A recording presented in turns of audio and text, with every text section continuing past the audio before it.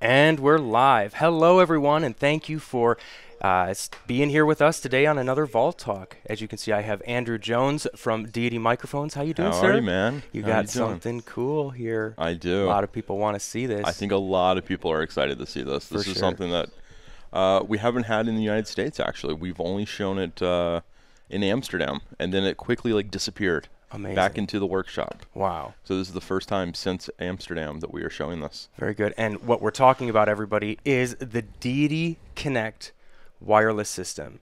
This is the newest wireless system on the block. Well, it's actually not even out yet. When does it come out? We're looking at a pre-NAB release.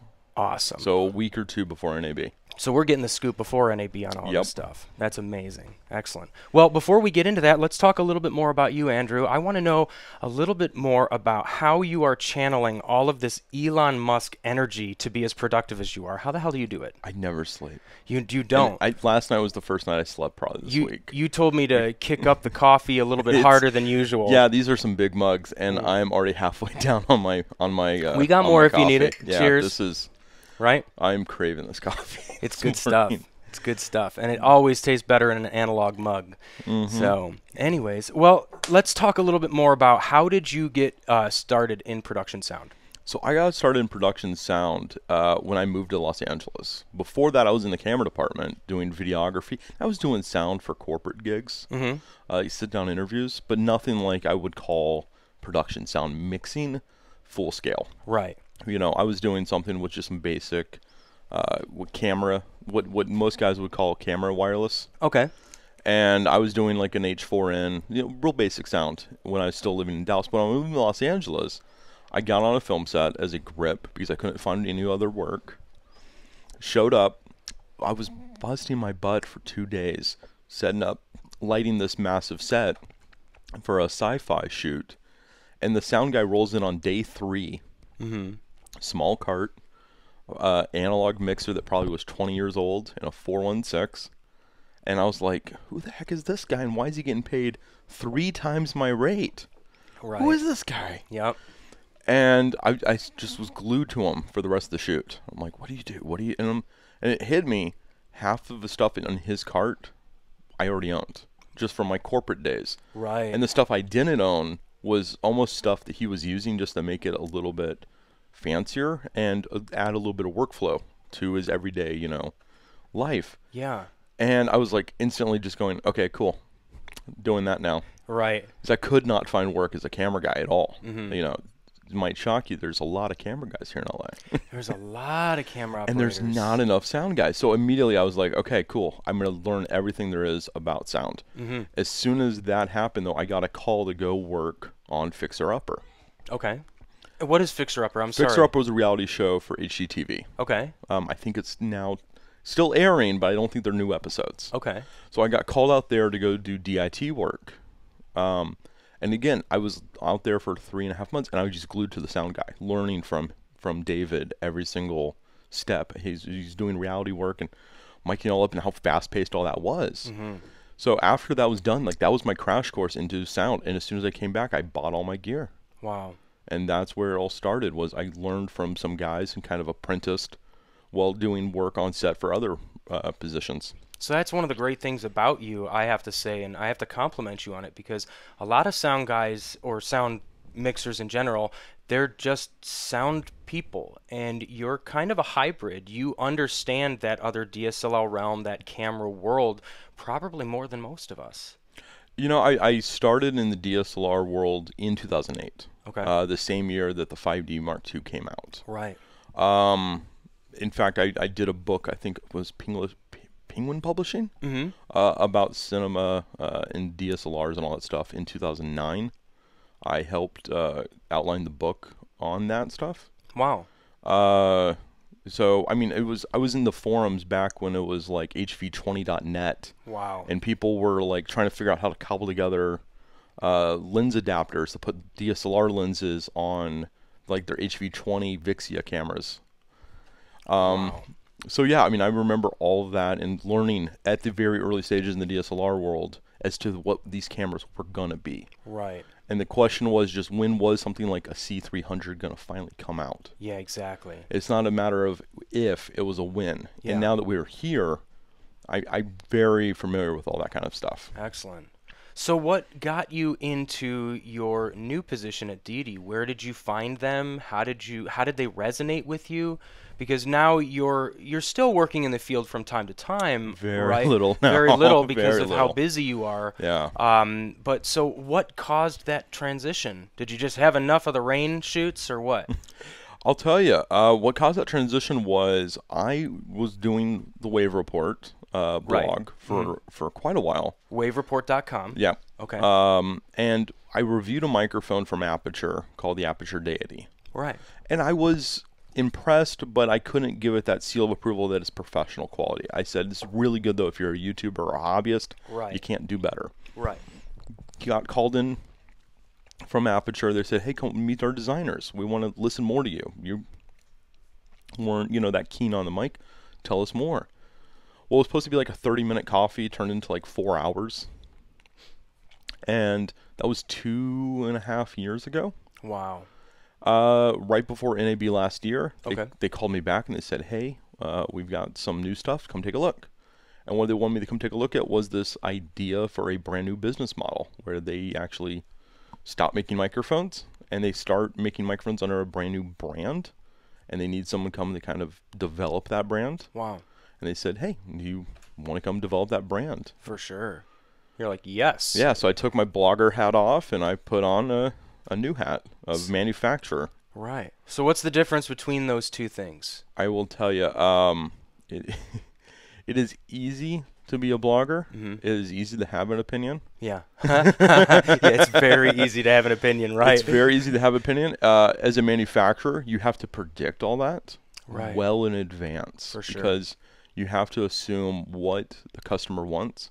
And if it's something they've never had before, it's a lot more risk. So you have to do a lot of beta testing. Right. And a lot of that, I now have a new appreciation for everything I ever wrote in every article I ever wrote. Are you like apologizing to people that you've written to in the past? Dude, I'm really sorry. Now that I'm on the other side of the fence, I get it. I'm so sorry. I was a little harsh in that blog in 2012. Not to that point, but what I definitely will say is the stuff that I saw back then, I definitely apply to the designs that we do now. For sure. Because I know what I've seen in the past, and I'm like, I know what has been on the market.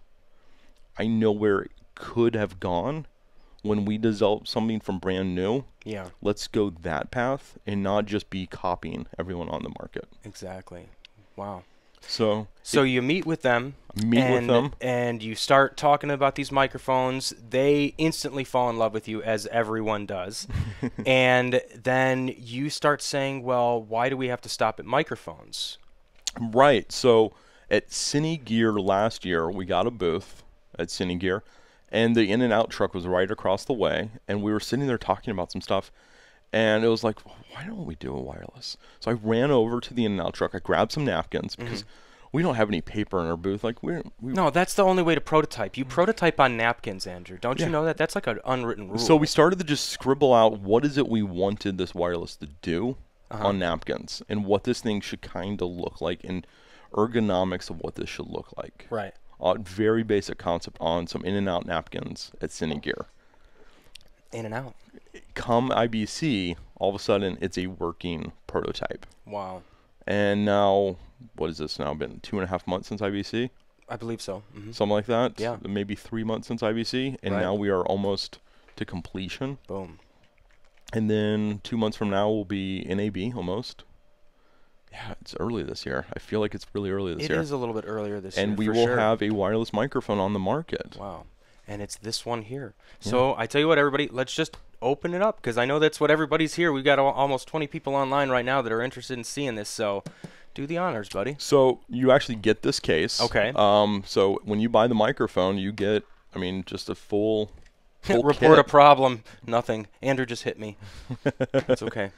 You get the full kit, and pull these latches up. It's got a really nice sticker on it. It's nice. Is this like a Pelican case or? This is a hard waterproof case. Very good. You know, full gasket here. It even has the valve in the front. Like, it really is a nice, you know, solid kind of road case that you Very can take good. on the plane with you. So what you get in the whole kit, and there's some stuff in here that we're not going to use today, but I do want to kind of talk about it. So the XLR is sitting here. It's taken out because we're about to hardwire this all up. But something that we do have that comes with the kit is this USB-C, the USB-C cable. Okay. That also allows you to pass power through. Okay, excellent. So you'll notice one's an M and one's an S. This actually handles your frequency coordinating.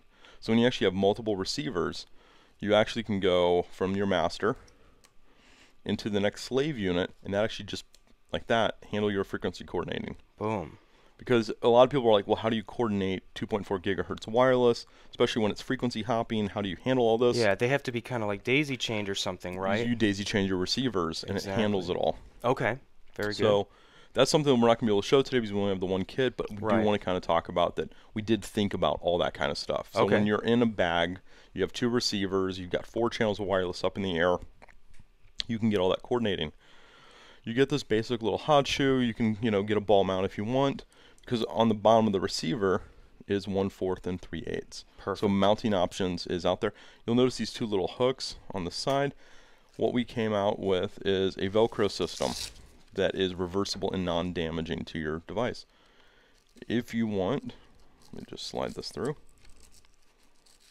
And what this allows us to do is, just like a belt loop, I can take this, fold it over, and there I can go into a bag. Dude, that's amazing. If the camera has the other side, I just reverse that. That's great. Simple as that. I mean, that should be something real simple. Now, for some people who do more permanent style installs, a very nice flat bottom, and you can cover that in Velcro and just slap it into whatever you want. Right, Or on the exactly. face.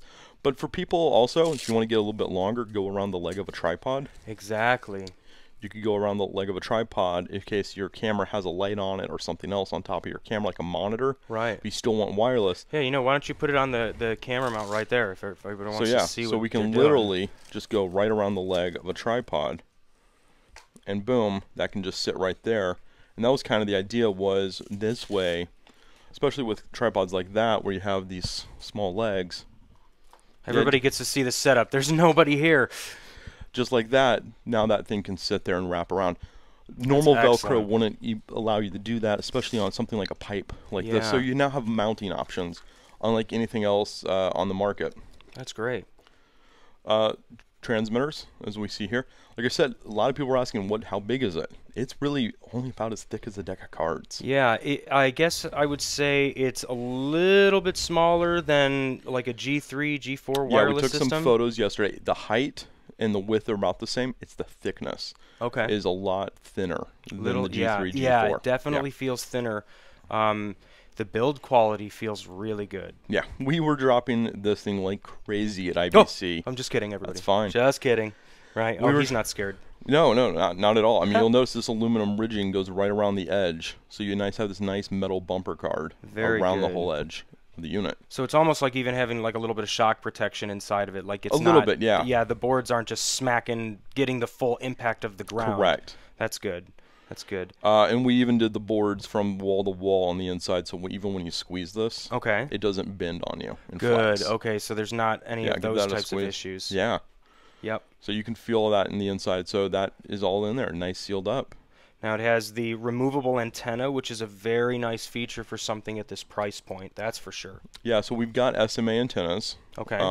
The idea was, one of the things I had such a problem with, and what I think kind of made Wave Report a very popular blog, was we had a tutorial on how to SMA mod other brands. Yeah, for sure. Because a lot of people, after about 2 or 3 months, the antennas get really messed up, and then your range gets really messed up. Right. And that's something I really, again, I took from the blogging days, and I said, when we make something, we're going to make something that is user serviceable in that sense. You know what, John Bujak and Corey Johnson, sorry if I butchered those names, they're asking about the cost. You've already sold a few people here. So cost, we are looking at anywhere between $650 and $800. We're still trying to do the final numbers. Okay. But that's for the Duo kit. That's for the dual kit. That's the only way we're going to be selling it at the beginning. Gotcha. Is just a duo kit. Okay. So anywhere between 650 and 800. Okay. We may come out with a single kit that could probably be about 200, maybe 250 cheaper. Okay. But right now we're doing it just as a duo kit. Very good. Very good. So you literally get all this for that kind of a price point. What is the comparison of distance at 50 milliwatt compared to UHF 50 milliwatt? So, okay, and in fact, you know what? I'm kind of glad that you asked this question, John. I'm going to take a seat with me. We'll get back into the getting off of this Mantis cam for a minute.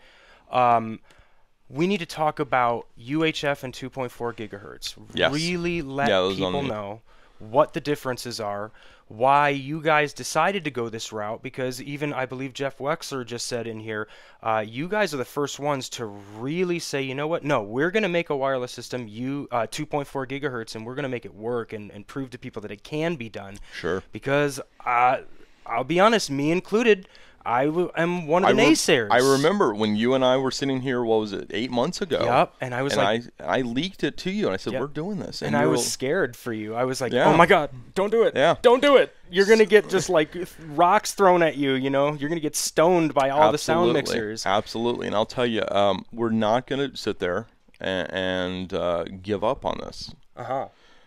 Because what we believe is that bidirectional communication between the two devices offers so much benefit that the cost that comes to 2.4 gigahertz is worth it. Wow.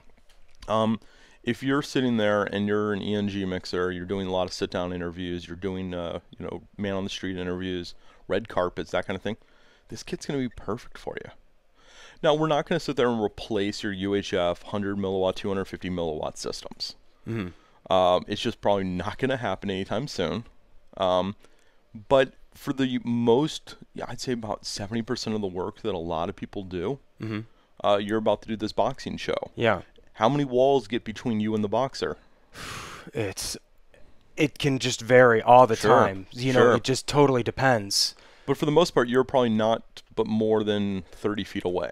Yeah, I would say so. Yeah, I mean, unless, like, sometimes, like, for example, when they're wrapping, like, Manny Pacquiao's gloves and stuff like that, he'll be, like, in a boxed room where they don't want anybody but the trainer and stuff. So sometimes I do need to shoot through walls. But, no, a lot of the time for the stuff that I'm doing when I'm in an ENG bag, a lot of it is line of sight. Less than 50 feet. I would say sometimes it's like 15, 20 feet. So many people out there are like, yeah, but I needed to go 500 feet. And I'm like, when? Yeah. Because let's really break down our day-to-day life. Most work we do is within 50 feet for a lot of people out there. If you're doing corporate video production, if you're doing car commercials, if you're doing studio work, think about it. In the studio, you're in a giant room. Right. And you're only having to shoot through some Luon board on a set. Right. That's not that actually hard. For sure. You know what, though? But let me ask you a question. Is there a way to hook up an external antenna system to this? Absolutely. Okay, so if people are worried about having 50 to 100 feet of range, absolutely, they're still going to get more. There are so many directional 2.4 gigahertz antennas out there. Right. That, these are just the basic whips we include. Okay. But your receiver, those SMA ports can definitely hook up to external systems, and there are plenty of 2.4 gigahertz splitters and external systems out there in the market. For sure. That you can hook up into these. Excellent. We got to take a moment to stop and say, hi, Brenda from K-Tech. We know you're watching. Love you.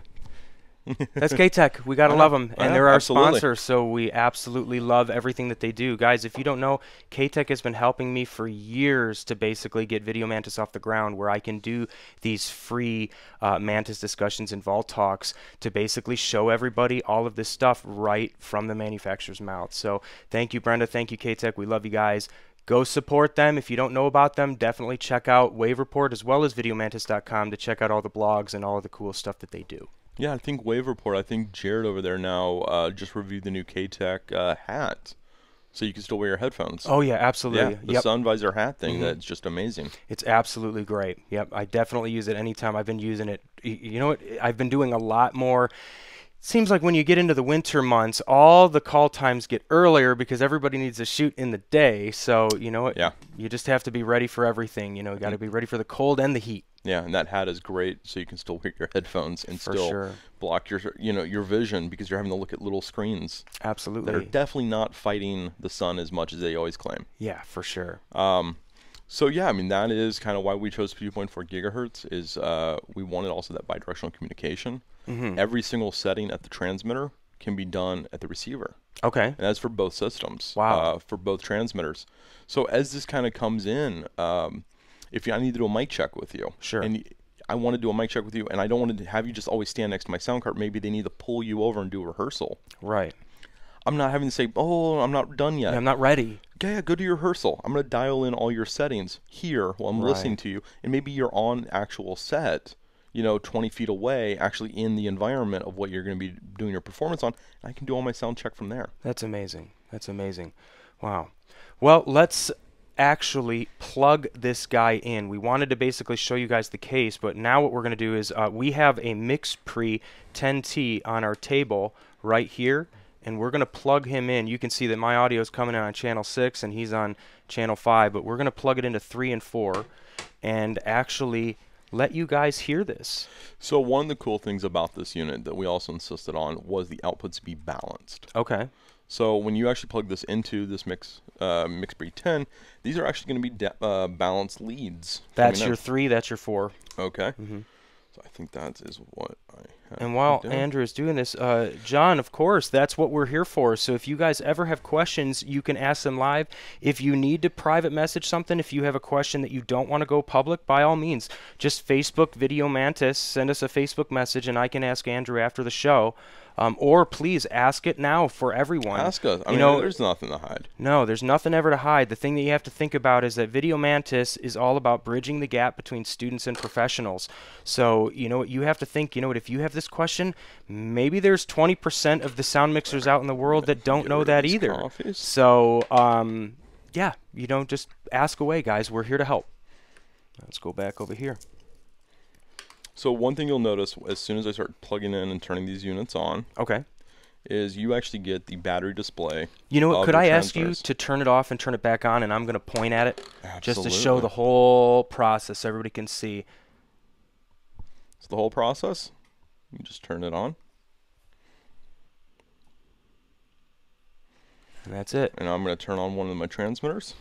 So I'm noticing that it has basically a split screen, everyone, and it's got, I would assume transmitter A on the left, transmitter B on the right. He just turned on transmitter B, so it's showing the RF antenna strength, which looks to be solid. It shows the battery indicator, and it shows an RF meter too. So that thing at the bottom, by the way, is also the name. You can also change the names of your transmitters. Okay, so your name is 1, 2, 3, 4, 5 right now? Yeah. Guys, I'm going to try to zoom in.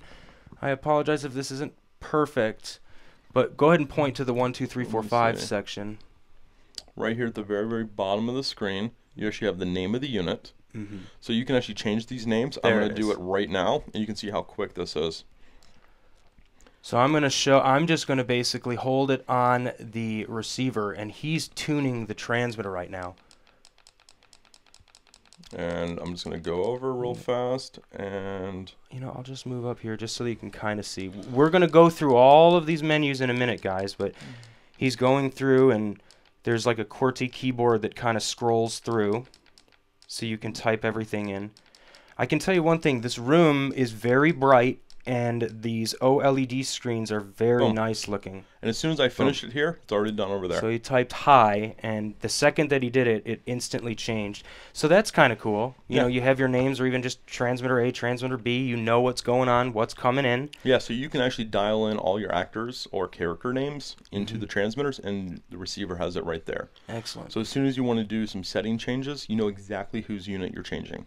And I noticed that there are 3 battery indicators. There's one for battery indicators. One for the receiver and 2 for the transmitters. Exactly. Each transmitter has their own battery indicator, as well as the battery indicator for the receiver itself. Excellent. There is a built-in lithium battery. Gives you 10 hours of runtime. Gotcha.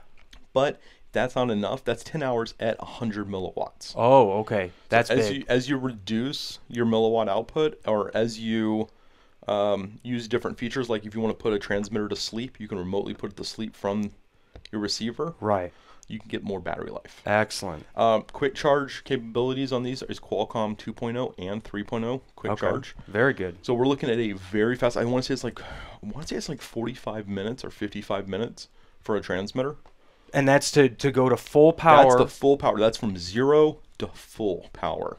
Excellent. So if you've done 5 hours and you're still 1,000 milliwatts, That means you only have to fill it up for 1,000 milliwatts. You're looking at only maybe 25 minutes, 30 minutes Wow. of charge time. Very cool. So that's a lunch, you know, and that's Exactly. again to go all the way back up to full. Wow. So for the rest of your day. Mm-hmm. So that's not actually like a deal breaker for a lot of people that they thought it was going to be. Yeah, as long as you're diligent and you're making sure that your stuff is charged up and hot in the morning, you're not going to have a problem during your day. Right. I mean, that's something we do with our cell phones every single day. There's so many devices now in our life that have rechargeable batteries because it's good for the environment. I mean, one thing I noticed when I was on a movie a couple of years ago, we were just it was my first time really doing 9 volts on wireless, and we had 8 channels of wireless, and we were just tossing batteries out like crazy. And I literally had a paint bucket full of 9 volts, and I thought that was the most wasteful thing possible.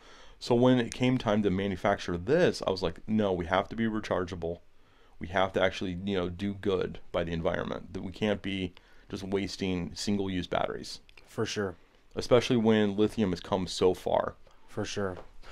What is the microphone power output of the transmitter? Someone is asking, can the Sanken COS11 be used with this system? So we're outputting 3 volts. Okay. So yeah, I mean, yeah, you can definitely use other different wireless. It's a standard 3.5 millimeter. Tip is your hot, but so is also the ring. These are stereo. There you go. That's an interesting thing, everybody. These are stereo transmitters. Yeah, these are stereo. So you can actually plug in a stereo line level, come into the menu system. Into here. Into the transmitter. Okay, so I'm sending a left and right into one of these guys. Left and right into one of these guys.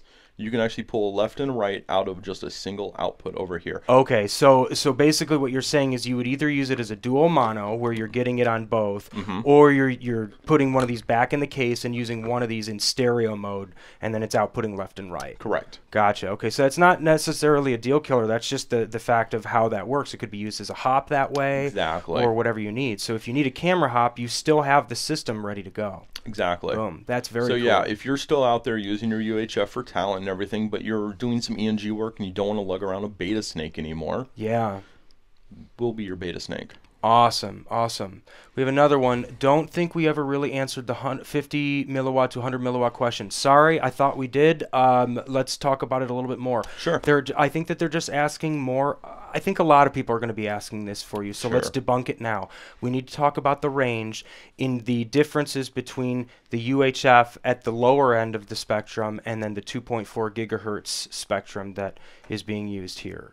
Sure. So the first thing that people probably don't realize is the difference between 30 milliwatts and 50 milliwatts is not actually a huge difference. Yeah, it's not 20. It's a logarithmic exactly. equation. So the benefits of 30 milliwatt systems like your Sony D11s and your G4s is not gigantically worse than a 50 milliwatt system from another brand. Right. So when we start looking at that kind of stuff, it's very logarithmic. So yes, 50 milliwatts at 2.4 gigahertz is not going to be the exact same. The punching power is not going to be the exact same. But at the same time, I don't think most people even need the 50 for most applications. That's why we're talking about this in a sense of you really need to evaluate what your applications are and needs. Most people probably can get away with 25 milliwatts systems. For sure. I did a reality show where I was an A2 where we were doing this thing with Lego. And we dropped almost everything down to 10 and 25 because we were in the studio. Right. And we weren't more than 50, maybe 70 feet away from someone. Yeah, I'll be honest with you. I did that too recently on a job. We were working outdoors in the middle of a mountain range on a car commercial. Not allowed to say which one. But the same thing. We're only 10, 20 feet away, and we had 100 milliwatt transmitters on them. And I was like, dude, you can back this down. We don't need to change batteries every 2 hours. Absolutely. You know. So for when we say that we've got the power outputs, you know, we're talking 25 is great for interviews. Right. 100 milliwatts is what you're going to use whenever you're sitting there and you're like, I'm really worried about hiccups. Let's just go full power. That's why we gave the option. As for range, this is such a odd question because you notice we're talking about power output. Yeah. We're not talking about feet because I don't know what your set is out there. Exactly. And it just depends on where you are, what your environment is. What your environment is the number one application. So when we're talking line of sight is the only way we can really talk about this because that's the only thing that you out there and what I out here can both duplicate. Correct. Is line of sight. In line of sight, we're easily looking at 100 meters. Okay. That's great. That's a at 100 football milliamps. field. That's a football field. Yeah. When we were in Amsterdam, I mean, that's easily what we were pulling off in Amsterdam on the early prototypes. That's amazing. Again, it comes down to where you are, though. What your environment is, what your RF environment is. Exactly. If you're in an area that has no RF, you're going to get probably a lot better range than if you're in the middle of downtown LA where there's frequencies all over the place that And are just metal attacking surfaces. you. Yep, reflections everywhere. Yeah, so I mean, when we talk about range, it really is environmental first and foremost, as well as we're talking about power output and antennas. And that's what we're talking about when we talked earlier. There's aftermarket antennas and directional antennas. Just outputting power is not necessarily the biggest part of the equation. The biggest part of the equation is collecting the power that is in the air.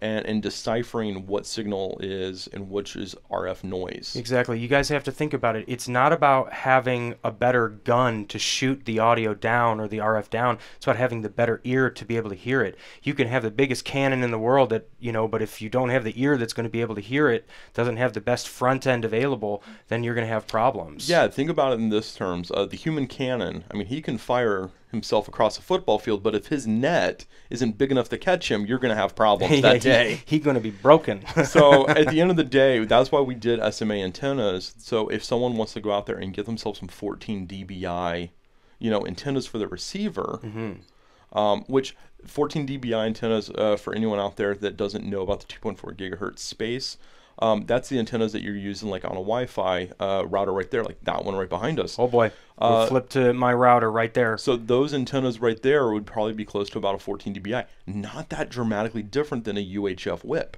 Okay. So the antennas that you're looking at a UHF space, those are high gain antennas to us. Right. So you don't have to worry about like having to put these monstrous antennas on there to get good range. Interesting. Wow. So you could definitely, I think these are 3 dBi antennas, so you can put some nice big 14-inch ones, and you're going to get some tremendous range out of these systems. Excellent. So that's also when we're talking about range and we're talking about power output and all this kind of stuff, what antennas are you using? So environmental space, what antennas are you using? I mean, there's so many factors, and there's so many things that you can do out there to make it in your favor to get more range. For sure. I have another question here. Someone's asking, Nathan is asking, no internal backup recording on the transmitters, right? That would be too much to ask for, I'm sure. I might be able to help you with this one. Oh, yeah, that's an easy one. I'm not. Not going to happen, buddy. Zaxcom has a patent on that right now. Yeah, so. Use innovative. Glenn was a true innovative genius when he came up with that Absolutely. stuff. Yeah, that's been around for, believe it or not, about 10 to 12 years 15. now. Is it 15 now? I think they originally came up with the concept in 2003.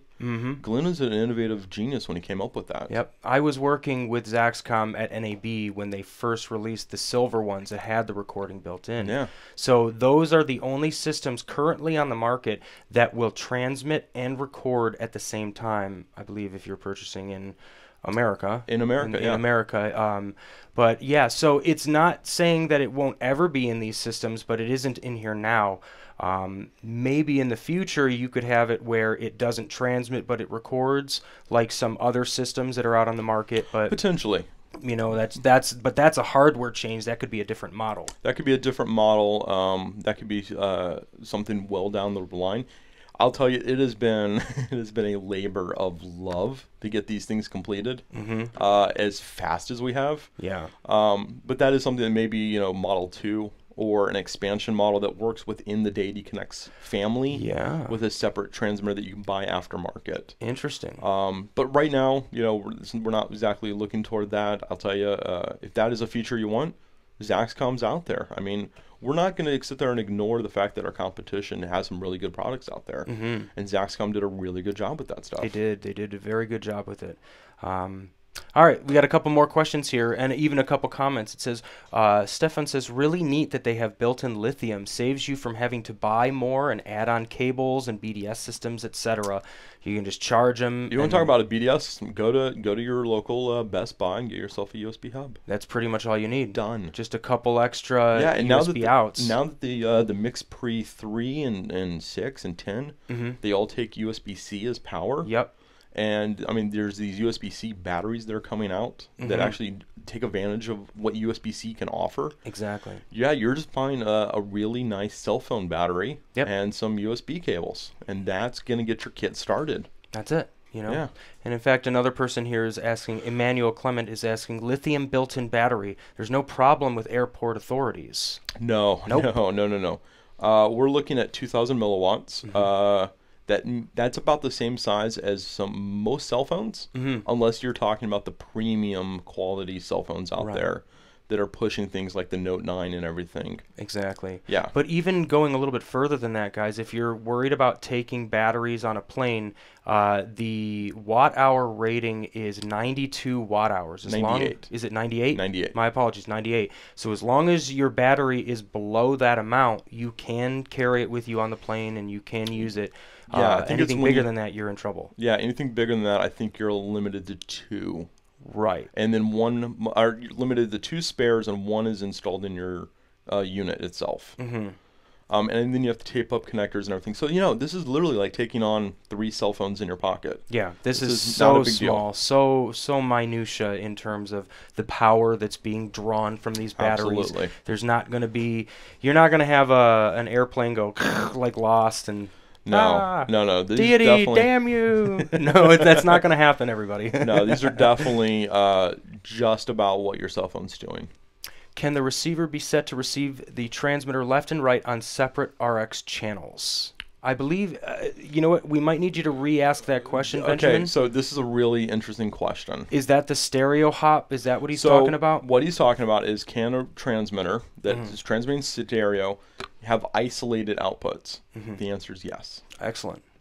What we do is we actually put it on 2 different pins on the output, so you can actually isolate it itself. That cable is not included, but if you use a TRS cable and you're going into a DSLR, you're going to get a left and right mix recorded separately. Okay, excellent. It doesn't mix the signal together. Let's look at the back of this for a second, if you don't mind. And these are TRSs again, right? These are TRS cables. Okay. Very easy to solder, everyone. Very easy to solder. That's why we did it. Yep. Also, if you're out in the middle of nowhere, finding a TRS cable is a lot easier than trying to find a TA3 or a TA4. Yep, exactly. And that's what we did. We thought about the fact that if you're out there in the middle of a shoot, if you're traveling and you need to just run into a gas station to pick up what's called an auxiliary cable, you can do that and still like plug that into a couple of devices you may be carrying. If you carry like a backup recorder, like an H1 or an F1, you can just plug one of those into a backup recorder and still be up and running. Because it might not have the locking, but you're not going to be dead in the water. You're not dead in the water like you would be if you had a TA3 or a TA4 and you're in the middle of nowhere. And now you have to have a $50 cable rushed to you that might not be on the cable wall because everybody buys those cables every single day. So now you have to have one rush made and shipped to you, and it costs $150 for the cable. Right. Stress. We wanted to use cables that we knew people could get all around the world. Yeah, for sure. They are balanced out individuals A and B. When you pair the units, if you have multiple transmitters, you start pairing it, you can actually change whether or not it's the A or the B. Okay. You can also mix Okay, so it's not hard default. This is my A. This is my B. Absolutely not. Boom. And these can work with another system because they're frequency agile. They will connect. Absolutely. Okay. Very good. We also mixed it together so you can put A and B on one output. So if you're going into a DSLR, I can put this on the left side of the DSLR, this on the right side of the DSLR. Okay. So there's all these different options. It's all actually, we have a small routing menu for these outputs built into the receiver. Excellent. Well, you know what? Let's start going into it. What do you think would be best? Should we go into the receiver right now? Let's start with the transmitter. Let's start with the transmitter? Just like you Signal would. flow. Signal flow. Absolutely. Oh, you know what? We got a couple more questions before we do that. We got to keep it coming, guys. Have you tested this in an environment full of Teradek, and how did it work out? You know, here's the interesting thing. So we've tested this environment that did not have Teradek brand. We tested this at IBC, and I'll tell you, it did not go really well, especially when your booth is next to a follow focus booth with 15 follow focuses going. Yeah.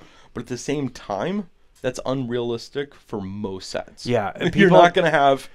I mean, it's when we're talking about how many Teradeks are you allowed to get up in the air, and there's some real... This goes back to that range question. Evaluate your set. For sure. Most Teradeks now, I think, are actually on the 5.8 gigahertz system. They're no longer on 2.4. Yep. If you're on, same with all the drones and everything too. A lot of that shifted to 5.8. Follow focuses are still on 2.4, and they're actually analog. What most people don't know is those are not frequency hopping. So once they turn on their signal, they're locked into their frequency, whereas we're frequency hopping and we're bouncing around. Gotcha. So one follow focus, not a big deal. Right. And In fact, that was called your, I have it written down here, adaptive frequency hopping. Correct. That's what you, and is that trademarked? Is that's No, your no, thing? no, no. That's just something that does. That's a standard. Okay. That you can actually integrate into your 2.4 gigahertz wireless. That's excellent. And that's the same thing that Bluetooth does, but on a much smaller scale. They're not doing as many channels as we're doing. We're doing 9. Gotcha. 5 that are the core channels and 4 that get auditioned. Okay. In between every other hop.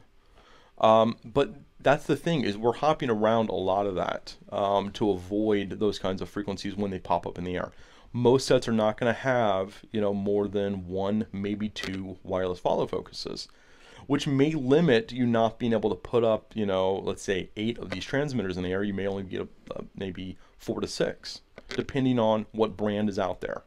Gotcha. But 1 is not going to really just destroy your day.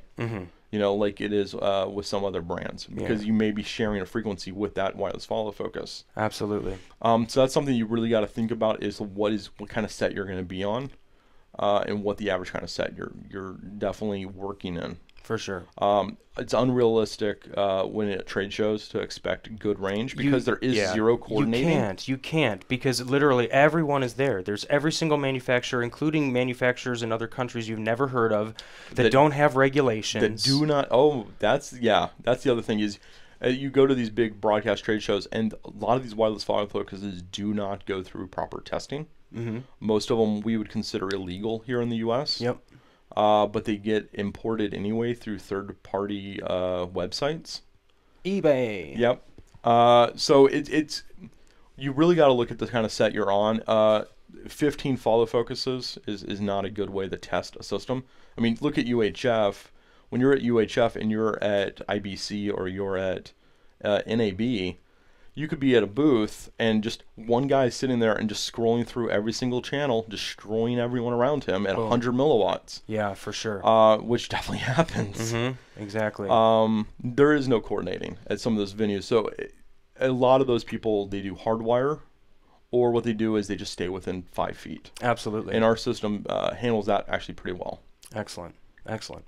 Another person is asking, late to the party, can you use your phone to change settings like other systems? I guess there's a... Don't need to. Don't need to. Yeah, the receiver does it all. Excellent. That's one of the things, like there are some sets, and I've heard of rules on sets now where people all put their cell phones away, and no one's allowed to touch their cell phone on a film set. Yep. And that is becoming, I wouldn't say more the norm, but I'm hearing more stories about directors insisting on that. Yeah, it actually just happened to me. The last job that I've been working on this all-access job, but I had that car commercial in the middle, and they were like, you're not allowed to bring your phone out. They did put stickers all over every single camera. Absolutely. And they were just like, you're not allowed to pick it. If we see you on Facebook, you're fired. Absolutely. So yeah. So I mean, it is kind of interesting. Yes, you can have that debate with them saying, well, this is a piece of equipment for me. But it brings a conflict to when you're working with somebody where it's just easier to go, no problem, this equipment can handle what I need it to do. A lot of the apps that I use, I installed onto my Kindle, which does not have cell phone connectivity, and the camera is garbage anyway. So I was operating a lot on tablet that was really crippled for that purpose, because no one's going to sit there and go, oh, he's on a tablet and he's sitting there on Facebook. You're really only doing your apps. But at the same time, you're always next to your receiver. Exactly. It's always in front of you. Put it in front of the receiver. That's why we got the benefit of the 2.4 gigahertz. Plus you have full range. A lot of the cell phone apps on the market run off Bluetooth, and one of the problems with Bluetooth is you're limited to like 30 feet max in good condition. Once you start putting some of these receivers behind metal, though, your 30 feet's more like 5 or 10. And with this, I mean, you've got full range. I'm going into this antenna from this antenna. So I've got full range of the system. This also has a 100 milliwatt transmitter built into it. Wow, it does as well. So it's a transceiver. Yeah, they're both transceivers. Excellent. So there is a receiver built in here. So when I change a command at a transmitter, I'm sending it out from here at 100 milliwatts to here. Yeah. That's your range. Boom. So none of this I have to go and walk all the way up to Talent and kind of fiddle with my phone. standing next to the mock relay, I just literally dial up a setting and just send it over. Is there an audible artifact when the channel hops to another one if it notices interference and it adaptive frequency jumps? So it's adaptive frequency jumping literally every 1.5 milliseconds. Okay, so it's continually doing Oh, it. it's continually doing it. Okay. So there is no artifact. I mean, that's not a thing because it's data packets. You're thinking in the sense of, and this is something we need to talk Serial about. transmission. Right. That's something that we really did very differently. That's why we're calling the system Deity Connect, connect to the world differently, because everything we've done is very different than what's come before. Yeah. Serial transmission is when you have an interrupt, you hear it almost immediately in the interrupt. With this, the 2.4 gigahertz spectrum, we actually do data packets.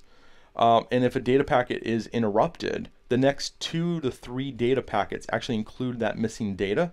So there's a little small buffering system that stores it there for a second, literally, and puts it on the next couple of packets. So when those packets get delivered, it takes that, pulls it out, puts it right back into the stream where it should have been, and you just have seamless, lossless data. So it's like, almost like an RF redundancy. Exactly. Excellent. That's so very it's all cool. time-stamped redundancy in little time slots as it's hopping around. Right.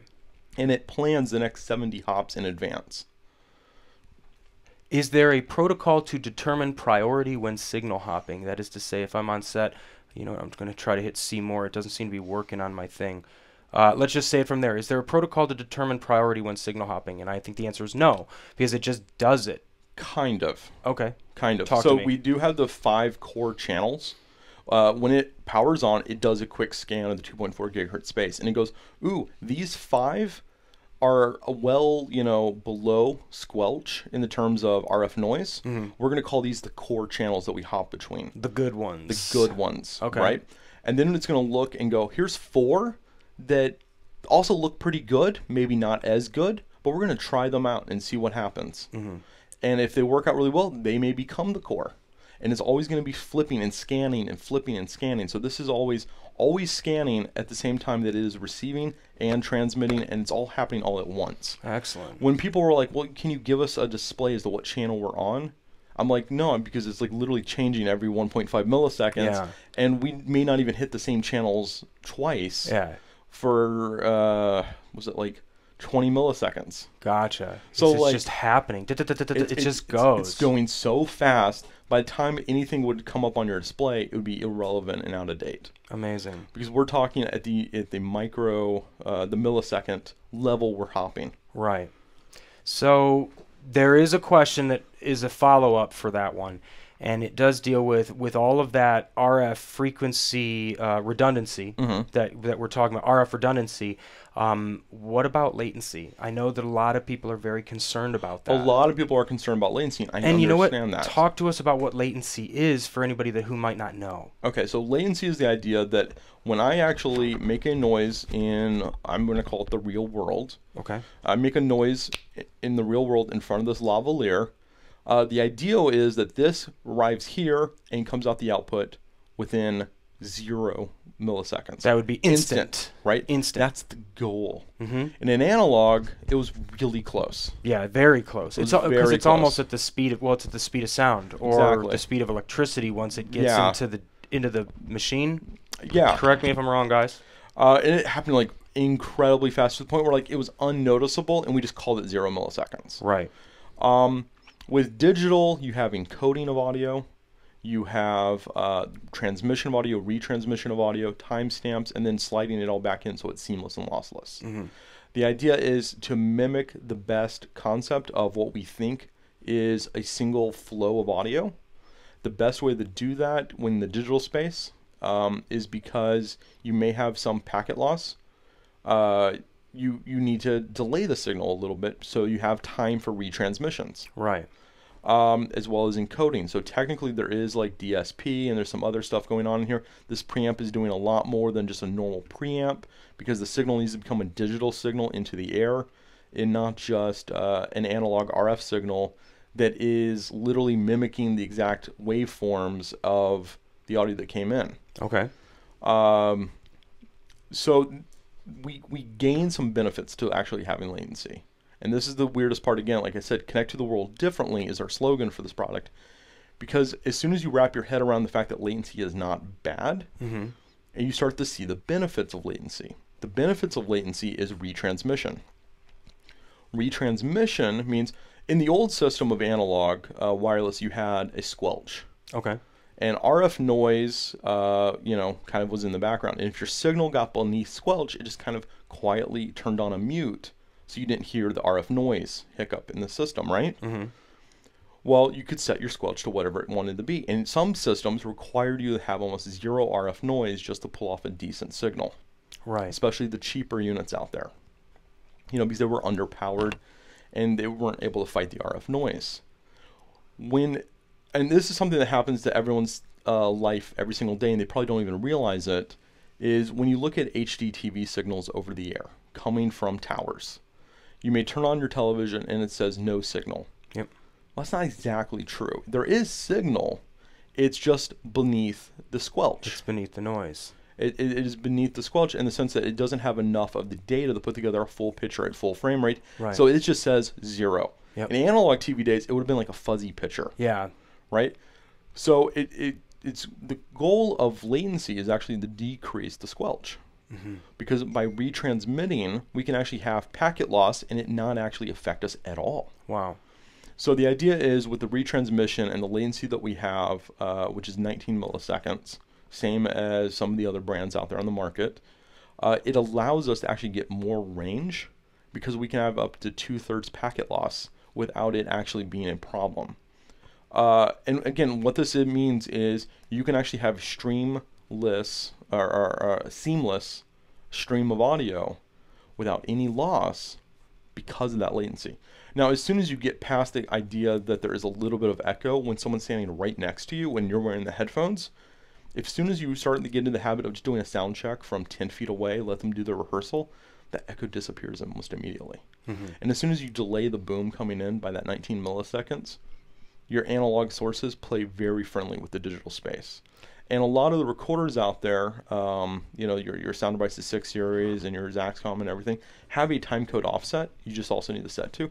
And no one, as soon as you go in the post, no one will know that there was any latency. Okay, so it is definitely something that you're saying that they will have to work with if they're working on a timecode pertinent shoot.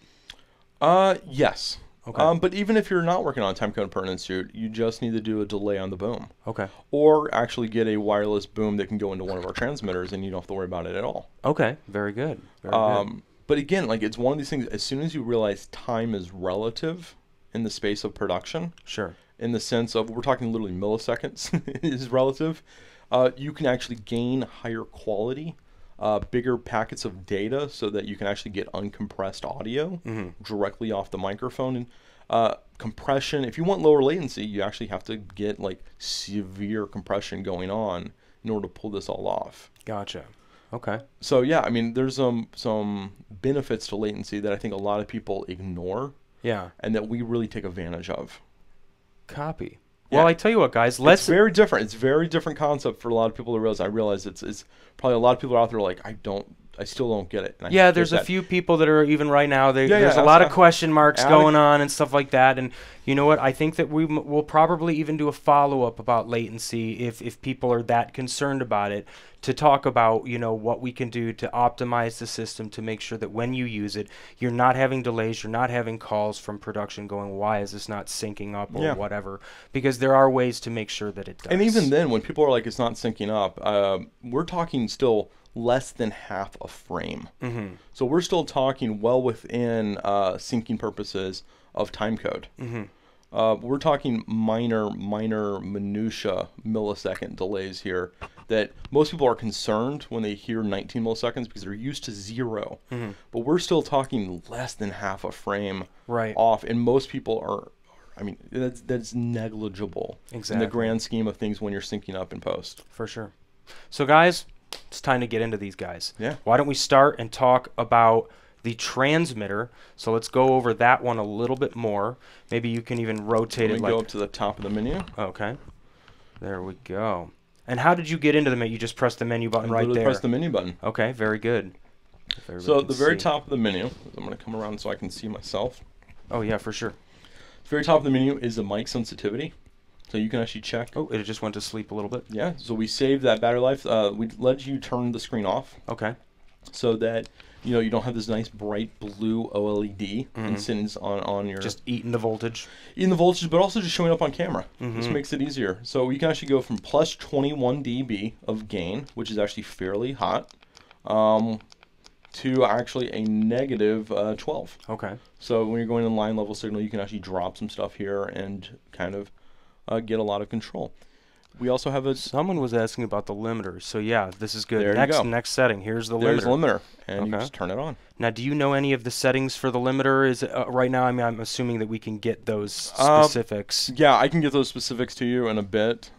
It's a little complicated because it's digital limiter. Yeah, I was just going to say it's a digital limiter. It's a digital limiter. I believe it drops a signal so it doesn't let you go above negative 12 dB on a VU meter. It's a fairly hard limiter, and we designed it that way so that you can really scream into it. And I'll tell you, with the SPL of the system and then that digital limiter, it is very hard to clip at the transmitter. We were doing some screaming tests last night, and it was kind of fun. Wow. Low cut, we've got two flavors of low cut, 75 and 150. These are a little bit more aggressive low cuts than what most people have. Okay. And we did that because we like the curve when it actually does finally hit your 60 hertz or 50 hertz for electricity and that kind of things and hums in the air. It's a little bit more aggressive and takes care of that for you in the system. Okay.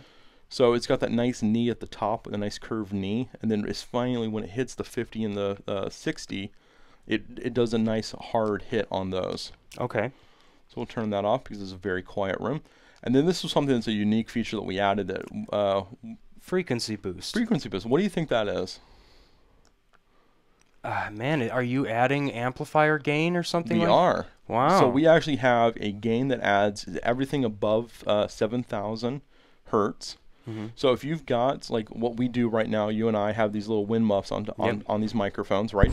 So when you start burying lavaliers, a lot of lavs get real muffled and bassy and muddy. For sure. We allow you kind of fight through some of that and try to reclaim some of that at your transmitter. Very cool. It's kind of like, the Sennheisers and all of these mics that have the high gain on it where you can flip it so you can compensate for your fuzzies. Right. So some of those have like little caps that go on the mics, or they're just baked into the microphone capsule itself. There's always going to be that nice bright signal. Wow. Well, not all mics have that. So we wanted to give you something that actually allows you to add that peak into the frequency spectrum of the microphone signal. Very cool. Here. Because the lavs that we give you are actually fairly flat. Then you have a mute feature. You can actually turn mute on and off in the menu. Okay. RF power. Very good. So we actually have, as you can see, we have 10, 25, 50, and 100. Okay. And we also have something called auto. Auto RF actually does the adjusting because remember, these are always scanning. Both units are scanning and transmitting. Right. Which means if this unit says, hey, I'm not getting enough signal, my receiver is feeling a little weak, I don't want to get RF hits, can you bump the signal up automatically for me? This receiver will then tell the transmitter, hey, bump up your signal a little bit. That's actually going to get you a little bit better life. If you're doing stuff like sit-down interviews or ENG work, you're always operating within that 10 to 20 feet kind of range. You're always really close to talent and all that kind of stuff. You don't need 100 milliwatts. Yep. Drop it down the auto and let the system kind of run the system gain for you on your RF, because what that means is you can get more than that 10 hours of battery life. User ID. We User talked about ID. that earlier. Before it said 1, 2, 3, 4, 5. Now it says high. High. Pair. All you do is literally hit pair, and you hit OK. You hit pair on your receiver, hit OK, and you've paired the units. Boom. That's it. That's it. That's it. And then remember, all the frequencies and all that kind of stuff are taken care of you by the actual processors. It's not an infrared pair. It's a Wi-Fi pairing. Well, it's over the RF pairing. It's over the RF. Yeah, okay. because it's not a Wi-Fi protocol. It's not technically Wi-Fi. I stand corrected, everybody. It's not a Wi-Fi protocol. It's just using that spectrum. It's using that spectrum to do the pair. It's saying, I'm in discovery mode. Hey, I'm looking to discover. Let's shake hands. Gotcha. Hey, I see something on that frequency. Oh, it actually is a BP transmitter. Yes, I'll pair to you. Yes. It's literally having those computer solving problems that it's doing. It's looking for that little encrypted signal. Hey, I've got the key. I've got the signal. Let's hook up. Yeah, for sure. And boom, we pair. Someone's asking about the sizes and stuff like that, guys. This is the smallest form factor that they have right now. Are you ever planning on doing a smaller form factor? You know, we originally toyed with the idea of doing a smaller form factor. Mm-hmm. The issue is all of a sudden that battery life drops down. And it's hard. The issue is it's hard. Surprisingly, that's not. I mean, it's not as hard as you think. It's 2.4. I mean, if you look at 2.4 gigahertz devices, there's a lot of small Bluetooth devices that are tiny out there. Right. But you end up having to pair them with tiny little batteries, and you're looking at now a few hours of transmission power. And the question is, what would you rather have? A smaller transmitter that's half this size and only like 3 to 5 hours of battery? Or now do you want something that is 10 hours of battery? Right. We went for the battery life as the first product in the lineup. We potentially could go smaller, but for the most part, for this clientele, this is not needed. This is not your narrative. You're not putting something on Iron Man in the back of his helmet or whatever it is. Right. Yeah, exactly. People need to understand that, whenever you go smaller, you have to compensate for things. And you're right. That's where you're compensating is the size of the battery for the voltage. Size of the battery, and it drops dramatically and real quick. Because all the technology is the same. They're just putting it on a smaller circuit board, making the traces smaller, closer together, which means there's more risk that something could go wrong. And then the size of the battery. And at the same time, I mean, there's a couple of small transmitters already on the market from our competitors that do a really good job. And the productions that need those productions or need those kinds of products have them. For sure. We're not actually looking to sit there and try to compete. We're trying to find a space in which has been neglected. And we think that ENG space has really not been evolved in lately. For sure. So if you're doing the narrative filmmaking, you're out there where you're having to throw up 8 channels of wireless, 12 channels of wireless, and you're having to mic people up in costumes that are nearly impossible to mic up. There's some great products out there on the market. It's just we're probably not going to be in that space in the next year or two. For sure. We got somebody saying here, how many of these could you use at the same time? And somebody's saying just one. That's not true. What? That's not true. How many systems can you use? So there's 18 different channels we can hop between on our frequency spectrum. We think it's safe to say that you can go 4 to 6. Andrew, hand me my coffee. It's been too far away for too long. Thank you. We can definitely say we can go from 4 to 6 transmitters up in the air at once, because you also got to factor in the fact that the receiver is a transmitter. For the bidirectional communication. And when you slave them all together, all the receivers act as one transmitter. Right. So that's one. And then you have 4 to 6 other transmitters in the air. You're talking 7 transmitters technically are up in the air at the same time. That's actually quite a bit. Gotcha. So they're all kind of going back and forth, and I'm on this frequency now I'm not, now I am, now I'm not, and just going back and forth, and they're all kind of just doing it together. Yeah. And they're just it's like a hive mind kind of concept. Copy that. And that's what happens when you plug in that USB-C cable to all the different receivers, is they start to all talk to each other like a hive mind. Okay. Very good. So we can get up to probably about 6. Given the environment. And you do have to use the sync cables. We're not talking 6 receivers or 3 receivers that are separated. That's 3 receivers in one bag actually doing the communication. Right. And even to further that again, if we go back to the back side, you had that sync cable. Is that right? Yeah. So we have this USB-C sync cable that goes in. So I'll call this unit the master.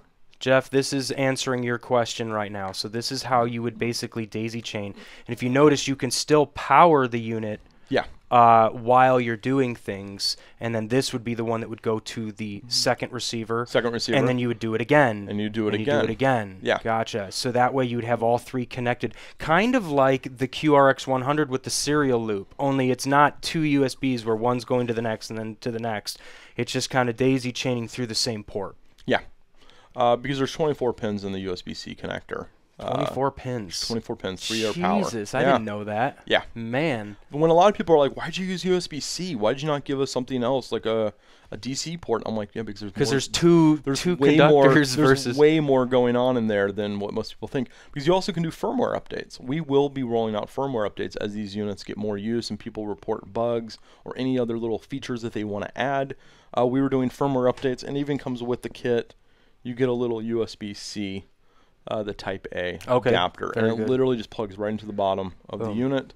Very and now all of a sudden you can just plug in a little USB-C stick, or a USB-C stick, or just a USB-A type USB stick. Yeah, that would just plug right into the computer. Yep. Done. Oh, no, not in the computer. Not even. No. So you do a little thumb drive. You just do a little thumb drive. Oh, okay, And you literally copy. update off the thumb drive. Copy. So you use the computer, put it on a thumb drive, take it, go whoop right into there, plug it into the back, and turn it on. And you're just plugging this into all the different units and doing your firmware update. And that's we were doing that last night. We did a couple of firmware updates last night to do some updates and test and everything with some new firmware we've been playing with. Very good. Recharge time, Alex, is 1 hour on USB-C. 45 minutes to an hour will get you at 100 milliwatt, 10 hours. Is that what it was? Yeah. Very good. 10 hours at 100 milliwatts, USB Type-C. We're looking at a 1 hour charge time using Qualcomm 2.0 or 3.0 quick charge. Very good. Very good. All right, let's keep going. How many more settings? Did we go through all the menu settings? I think we were at almost at the very end, so it tells you what firmware we are. Okay. Okay, so we were at the pair, and then we went to and then firmware you can see and where you do your update. And if I Gotcha. actually select into this, it tells you to insert the USB stick. Yep. And it has a little menu from there. And then underneath, you actually have screen lock. The auto lock, 15 seconds, it shuts down. I'm going to turn this to a couple of minutes. Yeah, just so you don't have to keep pressing it. Hotkey. So the power button also acts as a hotkey. A quick short press actually makes it allow you to do other things. Cool. Right now, like a shortcut to do something. Like a shortcut. So that is actually how we're doing our mute button. Very good. You want to actually make that a mute button. So technically, if you've got talent and is notorious for hitting the mute button, you can actually just turn the mute button so it doesn't actually do anything. There you go. In the future, this may actually be a hotkey for other things. If people are like, man, I really wish I had X, Y, and Z at one press button. Cool, we could probably enable that. Yeah. We don't know what that is right now. We came up with mute, but now that the community will have the units here in a couple of months, and they start telling us what they want to change in the firmware, we'll be able to do those firmware updates. I definitely have one idea for you. Okay. Guys, let me know what you guys think of this one, or if you have a better idea too, is that we need to be able to put this on a referee, and when he doesn't have it touched, it's talking to all of his referee friends, but when he presses the mute button, now it goes live and it sends the output out of the other channel. So you'd only be using one transmitter, but send one channel out here and one channel out there, one for like the comms and one for the live feed. And you'd press it to make it go live. That way they can just go, hey, let me talk to you for oh, okay, cool. Now I'm live talking to everybody. Oh, do you know what I mean? I do. And actually, given the fact that we've got multiple outputs and it's all routable menu, that's actually probably possible. Right. That there is a possibility that we can actually engage that. Cool. That's one of the great things about these systems, guys, is that they have, software developers that are working on it. It's a lot of this is firmware now. It's now that the hardware is done, so they can make these upgrades and get it out to you guys. So, and that's one of the great things about having Andrew Jones is that he will find you posting about this stuff, and he will clearly get things solved. That's for sure. That's a really interesting. Like I'm really sitting here going, okay, we got the. You got to do that one, right? I'm doing the firmware in my head already. Yeah, right. Like, okay, what do we got to change to make that possible? What it may actually end up being a requiring you to use a stereo lavalier. So we may have to use like a left capsule. Okay. And a right capsule, and we're only muting and turning on and off the left channel. So like I'm already kind of got some. Okay. Yeah. Yeah. We could definitely probably do that. It'd be a great feature to have, or some type of implementation of it. So, and then underneath we have language, and we will be rolling out multiple languages for this menu. Right now we're just doing English, but we will be rolling out other languages through more firmware updates. Buenissimo. Very good. That's excellent. I think that Deity should give everyone this product for free. It is a new year after all. Stephen Herod, nice try. Technically it's not a new year. Not anymore. Is it the Chinese New Year? My New Year is coming up in a couple of weeks. Oh, yeah? Yeah. Oh, there you go. Yeah, that's how I look at it. Because I get to celebrate too. Exactly. So talk to us now about the receiver. Let's go and look at this guy. Receiver. Okay. Whoop. I'm getting a phone call here. Someone's watching. They're like, I'm going to try to get Thomas Pop to have his phone go off. That's always fun. So I'm going to hit menu. Okay. First thing you see, we actually come into a pretty interesting menu in the sense of we actually have the receiver, transmitter A, transmitter B, and the auto lock for the screen. Okay. Auto lock is on never, so you can basically get it to where any of the buttons don't do anything. Well, no, this screen will never go to sleep. Okay. Oh, okay, gotcha.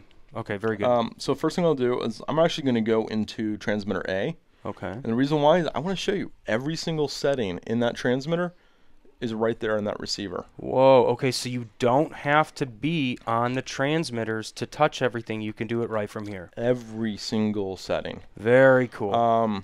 Every single setting except for like firmware updates and Oh yeah, that one makes sense. If you're updating your firmware in the middle of a take, God help you. Yeah, so like I can do the username, the RF power, and mute. I can do frequency boost, low cut, limiter, and mic sensitivity. And I can't even see what I'm got. Yeah, you got and transmitter, sleep, mic level, limiter, low cut. Yep. So literally everything that I want is right there. As soon as I hit back, I'm back into my menu, and I can go down to B, or I can go up to the receiver. Very cool. So.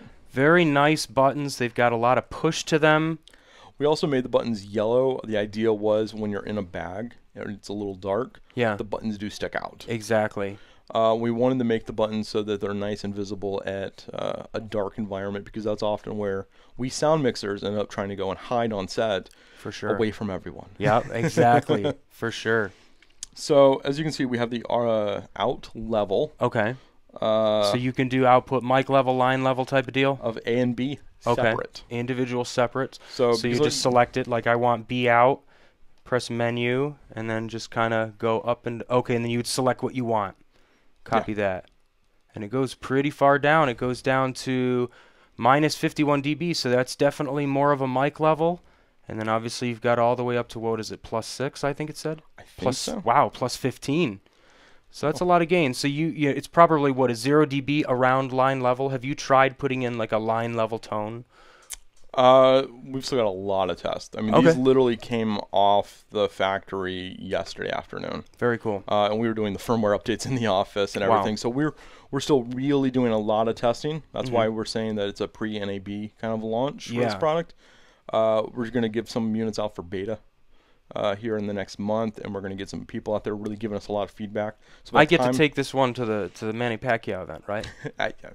You want it? Sure, why not? I'm not against it. I'm not going to lie. We'll see what we can do. Maybe not on fight night, but we'll see. You know what I mean? A camera hub. Yeah, for sure. Why not? I mean, you've got some great systems. I'm not going to lie. We'll play with it. We've got some great systems here. I'm always down for new toys. So we've got the different outputs individual to each output. And like I said, we've got mono and stereo, and we have this little router menu system in here. So you can do mono, and you can actually choose balanced, or you can actually do DSLR mono, so that if you want to put a headphone into one output and then the output of another one into a DSLR, you can do that. Really? Okay, so this kind of becomes your mixer. Right, and a lot of people are like, yeah, they can't drive a headphone. I was driving my 7506s out of this thing. Really? Okay, so it does have, well, it has up to +15 dB output. Right. That's hot. That's a lot of juice. Right, so we were driving, some pretty, serious cans with this microphone, or this little output, and it's not bad. So like if you're a DSLR operator out there, I know a lot of new units come with headphone jacks, but not all of them. So if you're a DSLR operator, you get a headphone jack and the other output is identical going into your camera. And you're getting that A-B isolated records into your DSLR. Right. So that's pretty awesome. And wow, it's a full little router menu system in here. So as I go back, I can also do left, right, B, or left, right, A. So if you're doing hops, and you only have one transmitter on your bag, it can go in and doing the hops. Copy that. We have someone saying, when can we expect to see a Phantom 48 boom transmitter? So that's the interesting thing. We only make one Phantom 48 kind of microphone. That's the S-Mic 2. Everything else runs off 3 volts. Oh, interesting. So if you had the D3 Pro, you just plug that D3 Pro right into this unit, and it works. So you could actually do a boom using the D3 Pro. Very cool. Because remember, our on-camera microphones don't have to live on camera. So if you live within the Deity system, it benefits you. We designed this stuff to all work in one giant family. The S-Mic 2 is the only one that doesn't, because that's catered toward the very high-end guys that have this kind of transmitter. We're looking at an XLR transmitter. It took a year to get this thing kind of from start in June to where it'll be coming out. So I guess 10 months. The XLR, I would pretty impressive. Maybe the end of 2019. Yeah. XLR transmitter. Oh, and Darius Labuzek, I apologize if I have ignored you. I didn't mean to. You know, this thing is scrolling. We literally have had 50 people on this Facebook Live event, Yeah. which is more than I've ever had. So this is a lot for me to be paying attention and asking questions and then getting him. It's the two of us and the cats. Yep, that's it. I got Frodo manning the cameras right now. So I guess the question once again was the 48-volt boom transmitter. So yes, so you don't necessarily need to, but even if you wanted, let's say you wanted to use a CMIT 5U, could you do it? Yeah, what you're going to do is you're going to call up PSC and you're going to buy one of their nice little phantom power units. Just a PS1 power supply. Yeah. Yep. There and you then go. you just use that and you plug it in. Or if you're in the sound devices world, go get yourself an MM1. Yep. And use that. And then just pop this onto your MM1. And that way you've got all those kinds of crazy controls. And if you're an analog limiter kind of guy, I get it. Mm-hmm. I technically don't get it. I don't get analog limiters. I think anyone who knows me on a personal level understands I don't get analog limiters. But I understand you people exist. Mm-hmm. I just believe in digitals. There's just so much has been done. There's so much that's been done. I mean, let's face it, 30 years ago or 25 years ago when it really started coming around, people were like, nah, this is a joke. This is never going to work. And now it's like, oh, actually it is going to work and it's going to be around forever. And it's going to keep getting better and better and better. Once you start doing things like negative 10 dB pads and you start adding some stuff in your signal flow chain, you can get digital limiters pretty far. For sure. So yeah, if you're one of those guys that wants the digital limiter on your boom and all that kind of stuff, there's devices out there from Sound Devices and stuff that you can use to power those kinds of microphones into our system. For sure. As for like us making just a dedicated XLR transmitter, give us a year. Copy that. We are still knee deep in code and firmware. Guys, right now. This ain't out yet. Okay, you can't even buy this yet. Everybody's like, "Oh my God, it's the best thing in the world," and it's like, "Yeah, it's great," but you haven't even touched it. I touched it. Like we're the only people that have touched this right now. It is the best thing in the world. I want that written down. Thomas Paul. Absolutely. On the box. Slap myself. There we go. So, Vincent, good to have you back. I know that you had a problem with the feed. 2 more questions here. Let's see here. But is that 15 decibels of gain boost, or is that actually plus 15 dBV? Can you get a little bit more detailed into that question, Alex Harrelson? Basically, I mean, it has... is it digital gain? Is that what he's asking? No, it's analog gain. It's analog gain. It's analog gain. It's changing the preamp or the output amp of this. Yeah, so it's analog gain very much in the same way that the circuitry in the D3 Pro is analog gain. Okay. We're just controlling the gain through digital means instead of a analog knob like we did on the D3 Pro. Copy that. Excellent. Jonathan Millette is asking, I would like to see, or actually not asking, he's telling you. He says, I would like to see Deity make a video demonstrating how to set up 6 transmitters and assigning them to everywhere. Well, why don't we do that when you get a couple more systems? Yeah, when we get a couple more systems. We've got a couple of coming from the factory for us to start doing stuff like that well before the release. So when it comes out, you guys will know that we've tested the heck out of it. Copy that. Very good. Alex is saying line level output of the RX.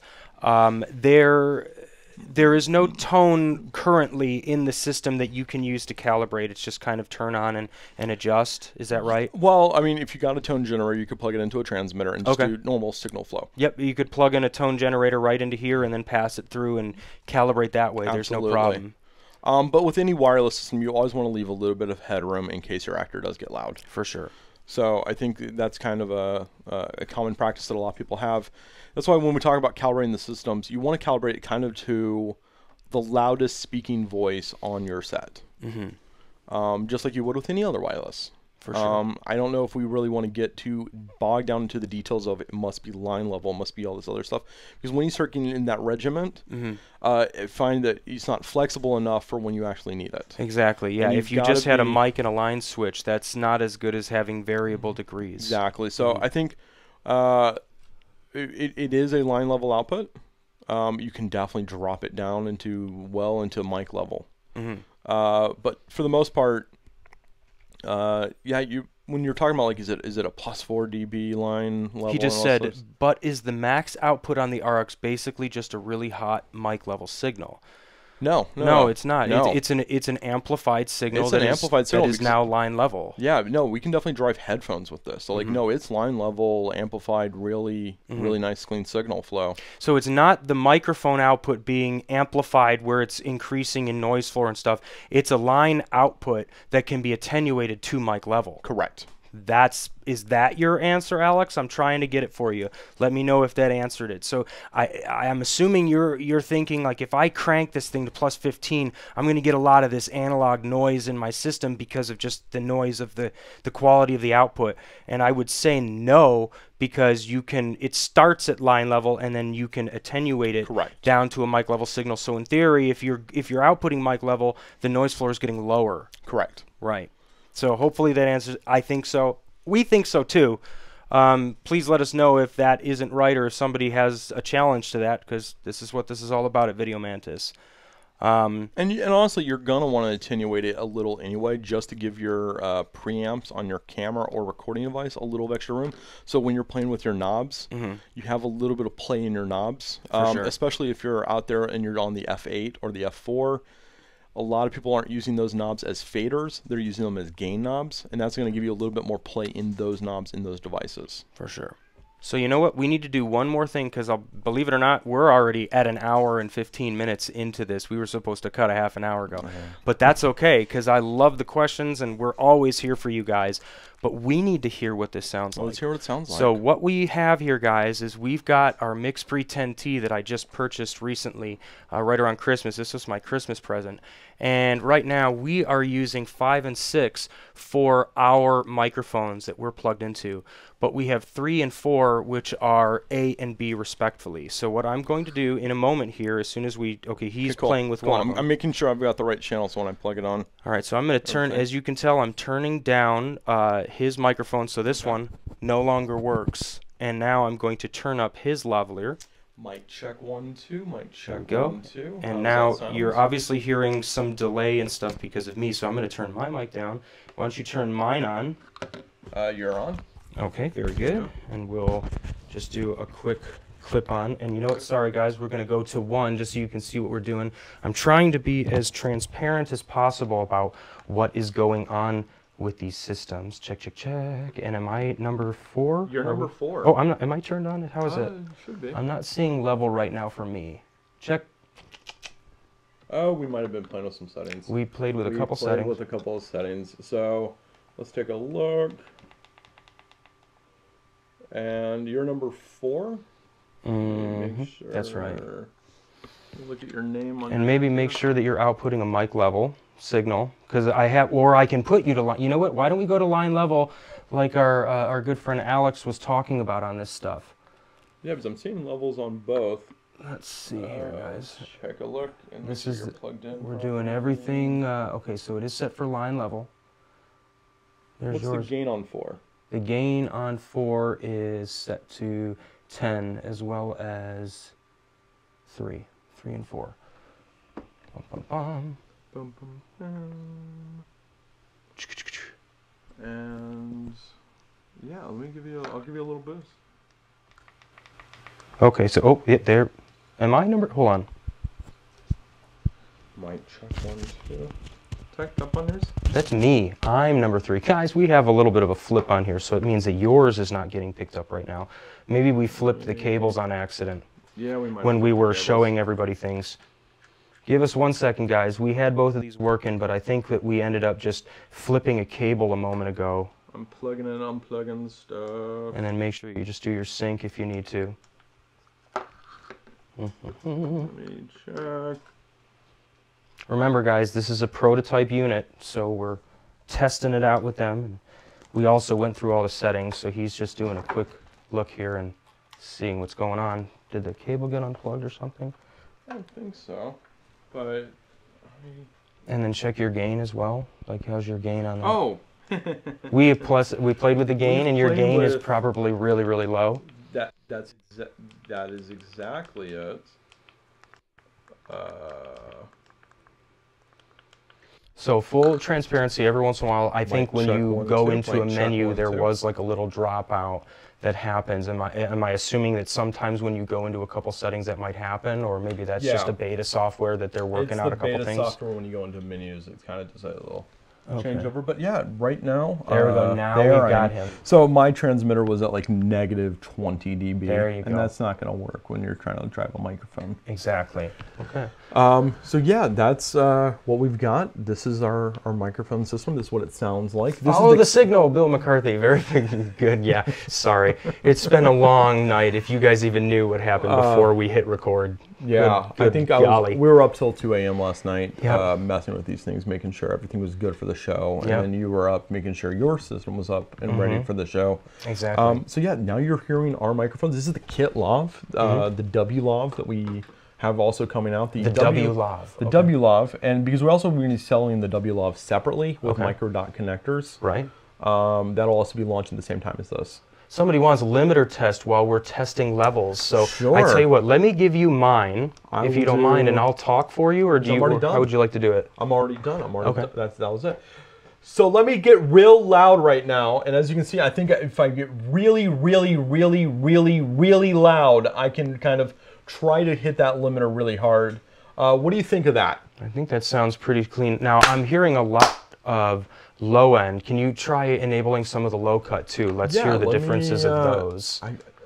Hey, check. So there we go. I've got the 150 hertz low end turned on my microphone. What gain do you have for your transmitter currently, by the way? I was set to 18, which is the second highest. I'm going to go down to 15 or even 12 for a second. So I'm at 12 now on the decibel, and you're a little bit hotter. Yeah, I'm at 15. Hey! Check. 1, 2, 3, 4, 5. Yeah, and we're having like I said, we're having a hard time kind of hitting that limiter. Yeah, exactly. Just a high SPL on your capsules, high SPL on your preamp, and then you engage that limiter, and it really does kind of do a lot. Digital limiters have come a long way. And as we're just talking normally, I think my volume isn't too dramatically lower than what it was. I think I just hit a menu. Are you hitting menus? Oh, no, I didn't hit a menu. Okay. Nope. The yelling at yourself test, classic. Ha, yep. Funny. You gotta yell at yourself. You gotta do the huff factor. I still remember one of my first days of working at Coffee Sound a long time ago, and Jeff Wexler walked in, and he told me, Thomas, you gotta know about the huff test. And I'm like, what is that? He's like, you can't say 1, 2, 3 in a mic. You gotta go huff, huff, huff. And I've just never forgotten that. I just always thought that was the coolest thing in the world. Got to have your average dynamic intensity. But yeah, I mean, we're still coming with this firmware. I think this stuff we installed last night and have not tested much. But we're probably 90%, 95% there with the firmware. We've still got some code that we've got to go through, check for bugs, make sure everything's right, RF outputs, actually what it's supposed to be and all that kind of stuff. For sure. And guys, I want to say one quick thing because I see a little side commenting going on right now, and it's talking about, little fuzzy on the end distortion. Is there a little bit of distortion from the Deity system, or is it happening downstream? I want to tell you guys something right now. This is a live stream with nobody except for the people that are physically, objectively talking to each other, doing all of these tests. So I'll be honest, we can't objectively listen to ourselves right now. In a perfect world, I would have another sound mixer behind us that would be listening and dialing in these perfect frequencies. So we're doing our best to get a good level mix of this system going to here. But by God, don't use this as the end-all, be-all test. We're here to show you the system, let you know what's coming, and know that there are some things that are being worked out still, and that these are going to be available around NAB. But don't think right now, oh my God, no, that it doesn't work, because you might have heard like one little distortion because we're not objectively hearing it properly. Like right now, I'm hearing that we're phasing because we're so close to each other. That's why I was, even if I bring you down, now you're hearing my voice just by itself, and it sounds a little bit cleaner than it did because we're phasing. We're in a very boxy room right now. We're in a very boxy room. Yeah. So, but the actual audio in this headphones that I'm wearing aren't bad. There's also no, it's very, very clean in here for sure. Yeah, it's very clean in here. The issue also could be the fact that Wirecast, that is doing our transmission, could be adding some gain and playing around with the levels. Whenever you go into live, you gotta also check your monitor. We don't have anyone downstream of our audio signal. doing any kind of checks. We try to get this up for talking. For sure. And that's the best we can hope for sometimes. Yeah. And you know what, Bill? I'm sorry. Somebody's asking me to do a walk test. I literally can't physically do it in this room right now. I can't even get to the other side until we hit cut. I promise you, we're going to be doing some more stuff with these. I'm going to turn down the phasing of Andrew for a second, but we're going to be doing tons of tests with these as they continue to go. So we're going to bring them in.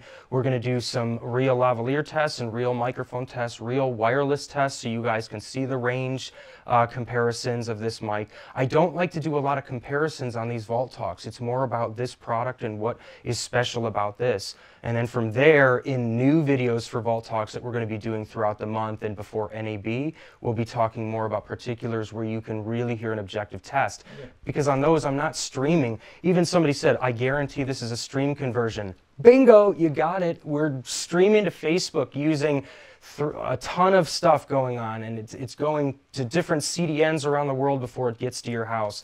So guaranteed there might even be a little bit of a delay that you're seeing right now. I'm going to sync this up better in post later and archive it on our website at videomantis.com. And we're going to keep making these videos that will not be Facebook Live. I'll have time to objectively record everything perfectly and then put it up so you guys have more examples. Yeah. Yeah. So we'll switch it back over to headsets, I guess. Yeah, let's go ahead and switch back to headsets. There's yours. There's mine. Me. That's funny. We went so hard into, and by the way, if everybody goes, wow, why does that sound so different? Well, we have an analog microphone that's 1 inch from our mouths. Yeah, it's 1 inch. Of course, that's going to sound great. NPR sound. Yep, exactly. There you go. So yeah, system looks really solid. What's the price point again? Any projected release date? Why don't we leave it there? So the price point we're looking at between $650 and $800. Okay. And as for release, we're looking for a pre-NAB release. Very good. So people will be able to get these before NAB. Before NAB. Very cool. Very good. Well, guys, that's about it. This is the Vault Talk for the Deity Connect Wireless. If you guys have any more questions, please let us know. Obviously, either me or Andrew will be able to answer them for you.